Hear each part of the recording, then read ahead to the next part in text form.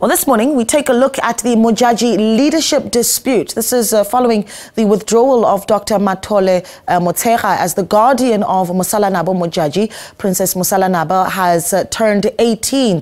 Motshekga has written to the High Court in Pretoria to withdraw as a guardian and applicant in the interdict to stop the coronation of Masalanabo's brother Lekukela as king of Balobedu. The royal family and council have differing views, but SABC News reporter Pimani Baloyi joins us live for an update on the story. Pimani, good morning to you. I think there's so much to really catch up on, really, for those that haven't been following the story for over the past few years. But let's start with just the dispute, really, and where it started over the rightful leadership of Balobedu.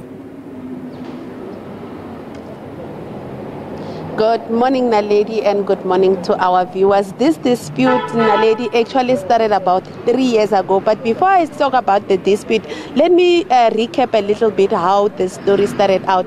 The story started about 17 years ago when the late Queen Makubu Modjadji passed on and left two surviving children. That is Prince Lekukela Modjadji and Princess Masalanabo Modjadji. About 3 years ago, the current regent, Prince Dr Modjadji, called us into a press briefing and announced that the Royal Council had taken, the Modjadji Royal Council had taken a decision to install the Prince Lekukela as the next heir to the throne, which surprised a lot of people because for years that queenship was led by female heirs and everybody had just assumed that Princess Masalanabo would be taking over that throne. This is where the dispute started, when the Royal Council stated that, number one, their reason for installing the prince was that they had no access to the princess over the years, stating that her foster parent, who is Dr Mathole Motshekga, had denied them access to them. He even went, the regent even went to state that Dr Motshekga had stolen, kidnapped the princess and ensured that they were unable to teach her of their ways. And thus they have decided that instead of installing her on the throne, they would be putting her brother instead as the next heir to the throne, where we saw last year in 2022 a traditional installation ceremony where the family told us that Prince Lekukela was introduced as the next heir to the throne and that this process will be happening as soon as they've communicated with the president. He will be coronated the next heir to the throne. But shortly after that installation, Naledi, that dispute went to the Gauteng High Court, to the North Gauteng High Court, where an application was brought in to interdict that decision that Prince Lekukela would be installed instead of the princess. And to speak more about that letter that now Dr Motshekga has written to that court, I'm joined by the spokesperson of the Modjadji Royal Council, Mr. Ronnie Moroatshehla. Mr. Moroatshehla, thank you so much for your time. Before we get your reaction to this latest letter, we just want to understand what is the latest. There's an application at the North Gauteng High Court to interdict the Royal Council's decision to install, to coronate the prince instead of his sister, Princess Masalanabo. Take us through what is the latest regarding that court process. Let me start right away, Mama Pimani, by indicating that it is true we had a long and a hard walk after the press conference you've just referred to. We might have appeared, all I know is that we had up to 5 high court level appearances. It was in the last appearance where the applicant was told in no uncertain terms. The presiding judge indicated that from the facts that were unfolding, the Professor Motshekga was a foster parent by default. He was a self-imposed guardian. Those were some of the contents of the court order on the last appearance that we made. And from that point, unfortunately, it was on the 20th of January where the child turned 18 years of age. And that in itself automatically nullified him even all the more, because when a child is grown to be a measure, there is no need for any person who can rise up and fight to say, I'm a guardian or I'm a foster parent. So, from that point, we waited for our lawyers to tell us as to what next is going to happen. They told us they are looking for a date together with the parties involved, including him, wherein they must meet, come up with the date which will finalize the matter or bring the matter to its finality. So they wrote to him. I'm told he did not honor the invitation. Instead, he just responded with 2-line email. It is now then that they had to look at the matters where they said it is better to summon the person at the center who was being represented, Princess Masalanabo. Yes, Mr. Moroatshehla, that's when the High Court ordered that a lawyer representing the princess' interest must be appointed, but she turned 18 now. Now there's a letter from Professor Motshekga where he says he cannot afford, it's unnecessary cost for him to continue as an applicant on this matter. He also states that the princess will continue representing herself, as well as the Balobedu Royal Council will continue. But where you're standing, does this letter nullify the court application to interdict this decision? Where does the court process stand in your reading of this letter?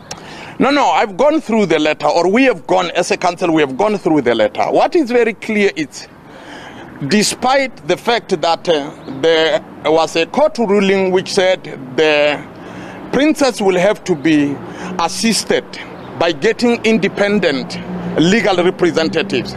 The bottom line is, at the end of the day, when she turned 20, it nullifies everything which was so ever done. You see, it is the prof who took the matter to High Court. And now, when the child was still a minor, now the child is a major. Even if he tries, despite the fact that he was told to step aside on the whole issue, even if he tries, it is not going to be a winnable case, because the child, it is about time that the child must stand on herself. If she wants to appoint him, so be it. But I think he has realized that he has been fighting a losing battle at all. So to us, we are saying it really looks to be the end of the road for him. But if the princess would love to pursue the matter, it is up to her. Because currently, as I'm talking to you, the papers to summon her to High Court were served to her now that she's an adult, no longer to the parent or the foster parent. We're talking about siblings here, Mr. Moroatshehla. The princess and the prince are siblings who are the only sole survivors of the late queen. And it sounds like this dispute must be affecting them. She stays in Gauteng. They've never lived together. How are they coping with these battles? I understand she's now in matric. She'll be finalizing her matric, and the prince has completed his university education. How are they coping with this ongoing battle? You see, like we said before, this was just an unnecessary undertaking, and especially from somebody who's from outside.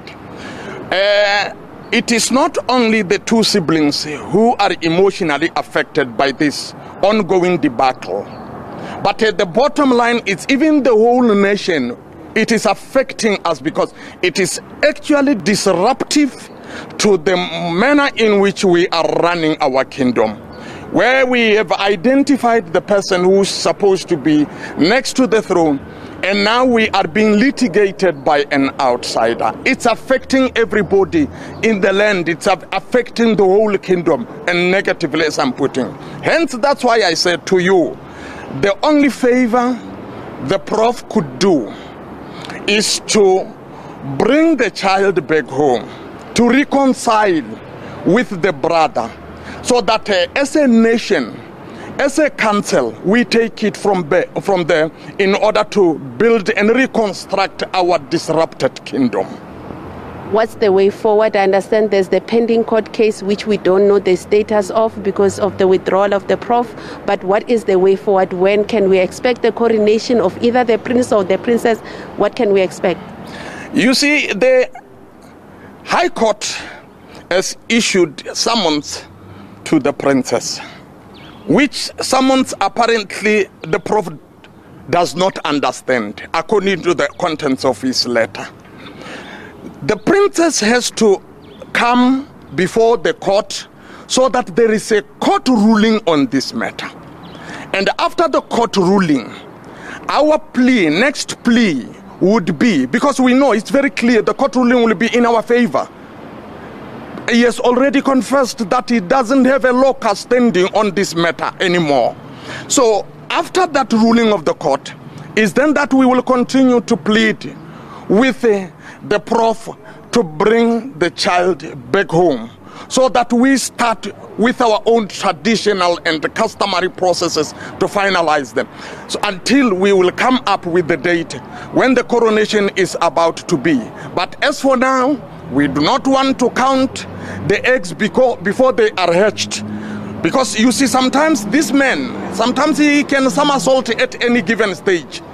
And hence, I would also direct it to you, if you are going to talk to him, to establish if he is abiding by the contents of his letter. Because I'm telling you, given the character of him known to us as a nation, the man can somersault at any given time. Thank you so much, Mr. Moroatshehla. Naledi, we will be reaching out to Professor Mathole Motshekga to just give him a right to reply to some of the accusations that have been thrown his way. But also, we have also reached out to an organization that says they represent the princess and asked for an opportunity to sit down with her and get her view. And we were informed that she's busy with her matric preparations. She would not be able to speak to the media at any point in time. But we have been given an interview with the Balobedu Royal Council, who say they represent the interest of the princess and of the Professor Mathole Motshekga. So Naledi, there you have it. This dispute is still ongoing. Both sides believe their selected candidate is the suitable one to take the throne, but it will be going back to the North Gauteng High Court, where it will be made clear what does this application, this request by Professor Mathole Motshekga that he be withdrawn as an applicant on the matter, what does it mean for the entire court case, that application to have this decision to install Prince Lekukela as the next heir to the throne interdicted. So for now, Naledi will be monitoring this situation, but we will be speaking to the Balobedu Royal Council shortly to get their view on this. Naledi?